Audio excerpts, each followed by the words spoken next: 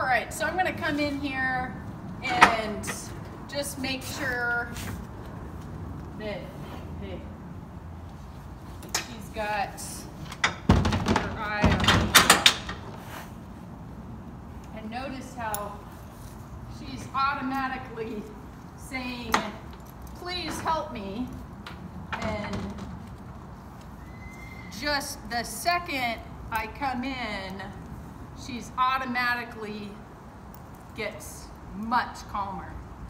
And this is what consistent, good leadership does for a horse, is it makes them believe that we got their back. And if they don't trust that we have their back, then they got to take care of themselves. Now, she's a very dominant mare.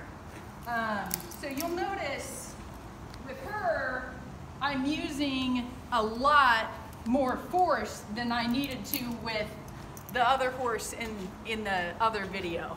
I'm gonna grab that whip because what I need from her is for her to think about me and to calmly stand in one place.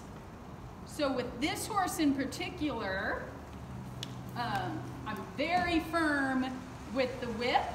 And notice I'm not trying to get in a wrestling match because this horse will definitely use her head as a weapon because she learned that she could be stronger than some of her other handlers. So I'm just going to ask her to move around. And with this horse in particular, everything is about being away from me. And you'll also notice that she's not fully capable of doing exact haunch turns or anything with the classic way that I would ask them to do it. And I'm not going to worry about that. I'm just thinking about that athleticism, or that obedience, and not doing it in a real particular way. So, I'm going to move to the left side, and I'll just do the same thing. And I'm really making sure that she knows to keep that distance so that I'm gonna help her out in this situation. So once I get some level of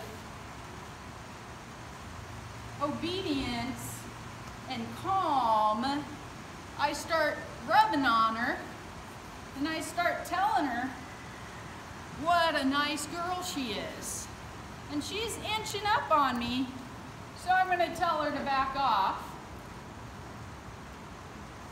And then I'm going to tell her, see if she wants scratched. And notice, good girl, she even put her head down there for a second. Notice how that is kind of helping her to be a little bit more comfortable in her own skin. So I would just do that and repeat kind of that same process. She's not allowed to dominate.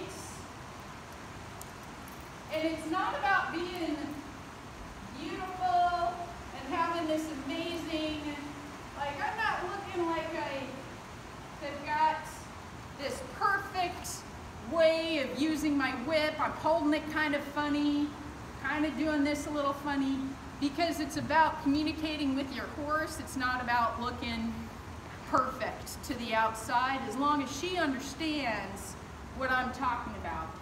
And she definitely understands what I'm talking about.